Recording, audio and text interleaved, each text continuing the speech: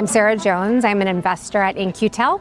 And In-Q-Tel is a strategic investor. We're actually a nonprofit, and we support the U.S. national security community, intelligence community, and our allies.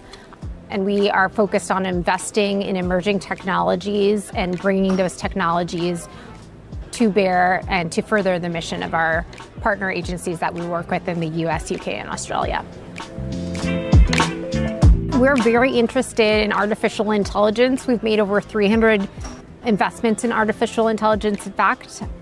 We are also interested in cybersecurity. We're interested in what we call our advanced systems, which is all about manufacturing and robotics, air, space, sea, and ground platforms and technology, as well as power and energy. And then other things like critical minerals that are necessary for securing our nation. And then we also look at biotech and life sciences. So I get really excited. I have a background in aerospace and defense, so I get really excited about the platforms we invest in, like autonomous systems. You know, when we think about the future of security and even the future of defense, a lot of that has to do with autonomy. So that's, you know, that spans all sorts of platforms from marine to air. And then I also get excited about space technology. We're seeing great advances in space, and we have over 50 companies that we've invested in space. Everything from connectivity related to, you know, Earth observation and more, and including rocket launch. We've also invested in that area as well. Yeah, I've met a number of founders at this event, and then we also have a number of investments in the Seattle area around space. Folks like Stoke Space, as well as Starfish Space. So I actually have been a big fan of the Seattle investment community and have had the fortune of interacting. And then it helps when the head of the Technology Alliance invites you. So you show up and you participate, and it's so good to connect with the rest of the startup founders, investment community out here, and I hope to see more of these events. You know, I think in Seattle, you know, there's a great entrepreneurial spirit in Seattle. Like I used to say as a native Seattleite, I say, you know, you've ridden on our planes, you write on our computers, and you drink our coffee. You know, we've been kind of the undercover entrepreneurial community for a long time, and we have a growing venture capital sector.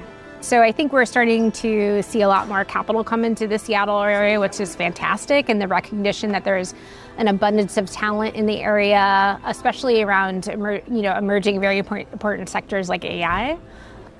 So it's, you know, while, you know, the Bay Area certainly has, you know, pound per pound, a lot of capital down there and is a, you know, kind of the startup hub of the United States, you know, Seattle is really important in a number of sectors, whether it's health and biotech and AI and logistics and others. You know, just a great community and kind of seed bed that happens, that's, you know, coming out of, like, you know, the Microsoft and Amazon and Boeing's. You know, it's been a good foundation for a lot of companies to start here. So we are really looked at as a trusted partner for the national intelligence and security community for the U.S. and its allies. And so we play a critical role in not only scouting for new technologies and investing in emerging technologies that help secure our nation and for national interest, but we also, you know, play a key role passing along insights about what's happening in our startup community in the U.S. and abroad, what the technology trends are, and so we really help our government partners understand what's going on in the commercial sector and startup community, as well as the investment community. So that's key. And then our model, you know, not only includes that insights and intelligence, but we work with startups in two ways. We make traditional equity investments, as any other venture capital firm does. But what we also do, which is really unique, is we make investments where there's a technology development agreement associated with it. And what that's about is taking a commercial technology and working with that startup to add the requirements necessary so that one of our government partners can actually adopt that technology. And we've helped transfer more than 500 commercial technologies into the U.S. government and allies, really around furthering their mission, furthering the security of our nation, and just making our nation more prosperous through some of those investments. Our platforms that we utilize, whether that's for logistics resupply, whether that's for security, I would love to see really common operating system that allows many of our different types of assets to work together seamlessly. That would be amazing. I think that would go a long way in furthering kind of the security and defense of our nation. I think in the startup community and in the OEM community, we see a lot of what we call walled gardens, and I would love to see more interoperability between systems that allows for, our end users in the government to be able to utilize assets in a more flexible and interoperable manner. That would be really interesting to me, because I like the hard tech stuff.